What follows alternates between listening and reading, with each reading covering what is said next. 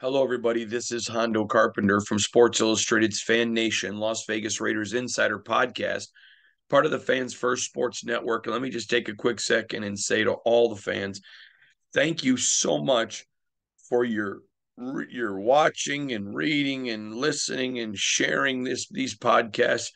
Tens of thousands of you, obviously, it's hitting a nerve, and we appreciate you. And I just want to make sure that you understand how appreciated you are, how grateful we are for you, and just wanted to say thanks. Now, today we're going to be talking about some question and answers that I'm getting from you. In the interest of full disclosure, I'm taping this on Sunday. It's going to be published on Wednesday. So if there's been any changes over the last couple of days, I apologize about that.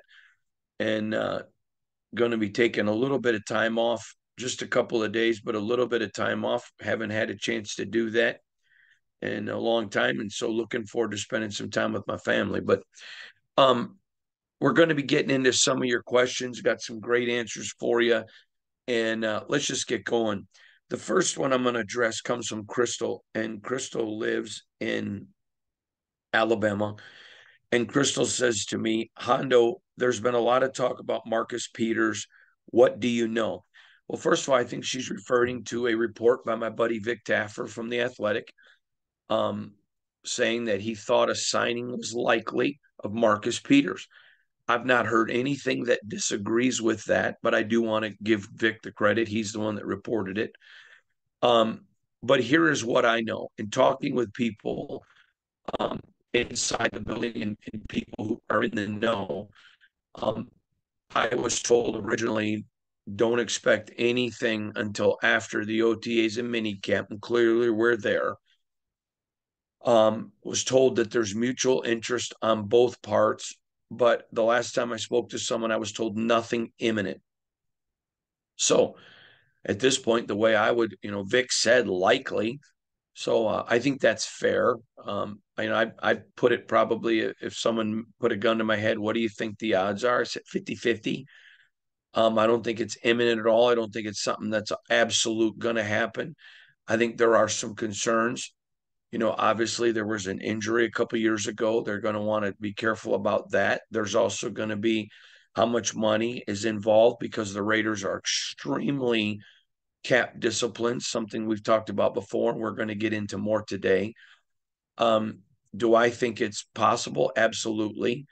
What I think it's probable at 50-50, you can determine whether that's probable or not. I mean, if it's equal money, I think you can call it that, but nothing imminent. And I'm going to tell you, I think the Raiders are, well, I know the Raiders are watching a ton of film. They're watching every rep from every corner, from OTAs and minicamp. They're looking at a lot of different stuff. When you bring in a Marcus Peters, the chances are then you have to look and say, okay, well, not the chances. Then you have to look and say, okay, who are we going to let go?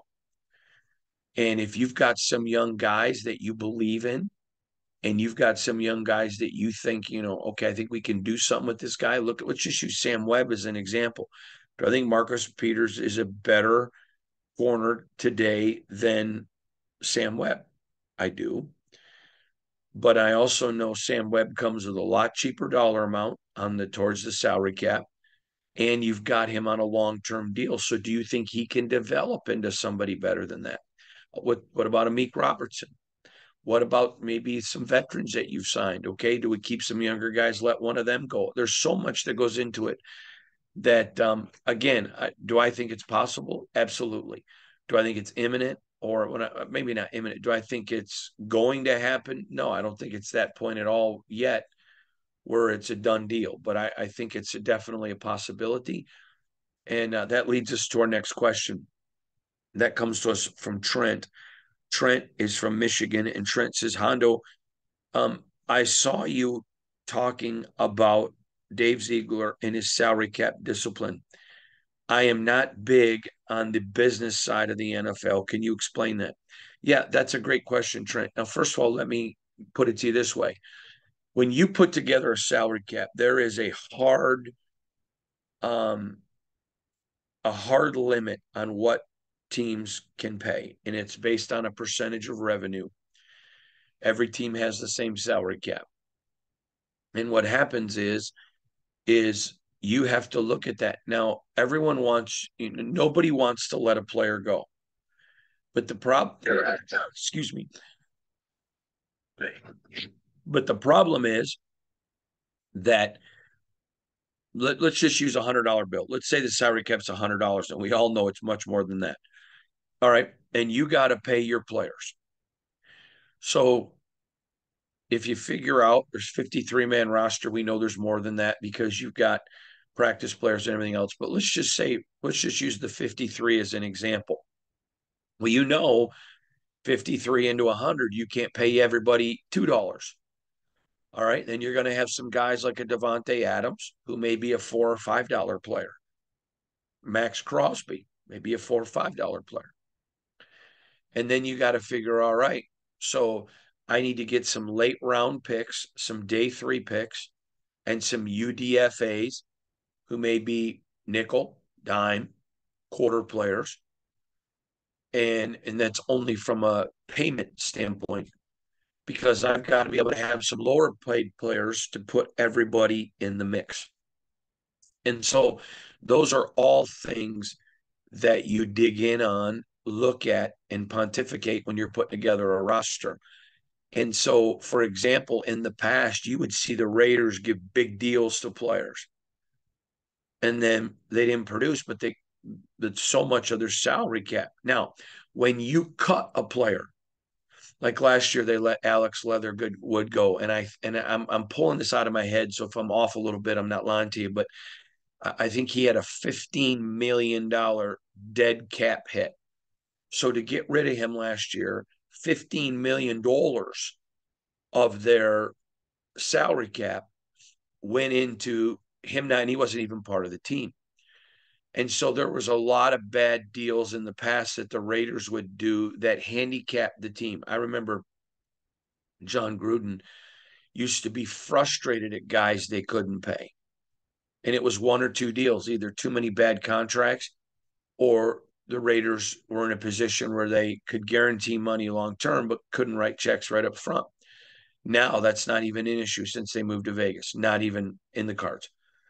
But those are all things. And so Dave Ziegler came in and he's trying to build for the long term. And he understands that I've got to be very disciplined with the cap. I can't overpay people.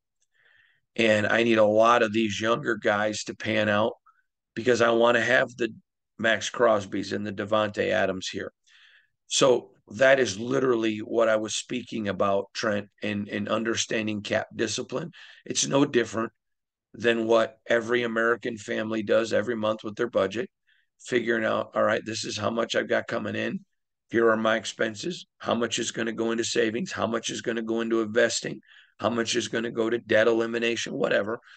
All of that. And a lot of people, I think like the NFL salary cap is like the federal government, which means they print money. Well, they don't. And in the NFL, it's a very strict cap. And quite frankly, I think it's better for the National Football League. I think it's made the NFL, everyone hates parity, but every NFL fan loves it that every year you go into the season, and even if your team is horrible, like Arizona this year, man, they're just terrible, tanking for Caleb. But even if your team's horrible, you still feel like I got a chance. And so I think it's been good in the long term for the National Football League. And then the last we're going to get to, and I thought this one was really good. This comes to us from Vanessa. And Vanessa says, Dear Mr. Carpenter, I've heard you talk about Maxx Crosby being the best in the NFL and Davante being the best wide receivers. Is there any other players in this team you think are the best at what they do? Thanks, Vanessa. And Vanessa is from Arizona. First of all, Vanessa, thank you. I think that's the first email you've ever sent me, so thank you for sending it in. I want to get into this a little bit because I think this is really important. I don't think there's any question that Maxx Crosby and Davante Adams are the very best at what they do. Now, I think, but here's an issue you got to understand. Now, many of you know this. Matt Millen is a dear friend of mine. I love Matt. And I remember when Matt was with the Detroit Lions, and the Detroit Lions had a very high ranking pick. And there were a lot of people within the organization who wanted Calvin Johnson to get picked. And Matt's argument was, listen, Calvin Johnson's going to be a great player. Nobody's questioning that. But a great receiver impacts a game at the most 10 or 15 times at the most. And a great offensive lineman, 65 plays a game, or a great middle linebacker, 65 plays a game. And Matt really loved Patrick Willis, who ended up being an all-pro as a rookie, a linebacker, and Joe Thomas of the Browns, everybody remembers him, loved him. But there was a lot of internal pressure. People went around Matt, went to the owner, and were lobbying to get Calvin Johnson. And like Matt said, Calvin Johnson was a great player, but he didn't impact the Lions on half their plays like guys that Matt was extremely interested in. But everybody's got a boss, including Matt Millen. And I'll have a lot more to say about Matt's time in Detroit at another time. Now's not the time. But my point to you is that, Matt understood your best players. So Davante Adams, best wide receiver in the NFL. But I don't think he impacts a game over a whole long period like a guy that's out there every play. Now, you still pay him incredible money because he deserves it. He's the best at what he does. Maxx Crosby impacts this team every single time his foot is on the field. If you watch him, he impacts the game when he's on the sideline, when he's watching the offense. He's cheering. Guys are coming off the field. You watch players come off the field who maybe dropped a pass or had a turnover, a quarterback with a bad drive. And when he's running back on the field, man, he's talking to him. He's lifting him up. Maxx Crosby I'm going to say this, Davante Adams is a game changer. Best wide receiver in the game. You know what? He may make 10 or 15 catches a game, and he may have the one spectacular that gets a touchdown. He's a game changer. I'm not minimizing Davante. Maxx Crosby is a game changer, but he's a franchise changer. Tom Izzo, who's the Hall of Fame basketball coach for Michigan State and is a dear friend of mine. Tom Izzo and I were talking once in his basement, and we were just joking and laughing, and we were talking about the game. And he talked about when your best player is your hardest worker, it sets your teams up for success because everybody then knows that's the standard that the very best player practices like that. The very best players in the weight room like that. The very best players is, in his case, putting up shots. In the NFL, it's out there doing extra work. Maxx Crosby's the best player on this team. He's the best football player on this team. And Maxx Crosby impacts it. He's getting guys to do extra tape, extra film. He's getting them to out there and do extra reps, getting the weight room more. He's out there impacting the game when he's not on the field. Maxx Crosby's the best player on this team. It's not even debatable. He's a guy you sign and give the big jack because you not only know he's going to come in and impact the team where he plays, he's going to impact the team in every area. Now, the question was from Vanessa, do you think there are other players on this team that are the best? Yes, Davante Adams. Now, there are some other players. I have said this numerous times. I think Josh Jacobs is the second best running back in the NFL. I know that bothers a lot of people. That's fine. I'm okay with that. I have no problem. I'm not God. You can criticize me. I'm not a media member that thinks I'm a member of the media and you are the low people and don't have an opinion. How dare you disagree with me? No, I don't buy that crap. And that's exactly what it is crap. I have my opinion. I think Josh is the second best. So it's semantics. Whether you're one or two, does it really matter?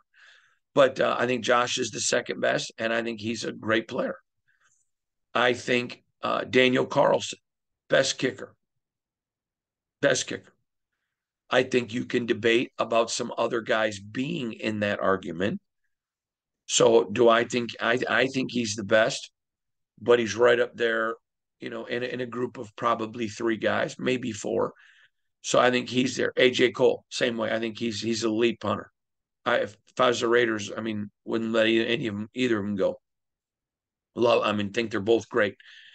So yeah, I think there are some guys that are there. I don't think anyone else on the team is the best. I think some are close. I think Colton Miller is a top four left tackle. I mean, he's a star. He's really, really good. I have a lot of respect for him and like him, like him a lot. So again, great player. So I think there are any others that are at their best. I think you can make an argument for Josh, Daniel, and AJ, but that's where it goes. And I think Maxx Crosby, before his career is over, is going to be the best player in the NFL. I think he's going to be that good. I just he has that it factor that you just can't miss, and that ability to impact a franchise. I mean, I wish every Raider fan could be out at practice. I really do. I think it would be beneficial.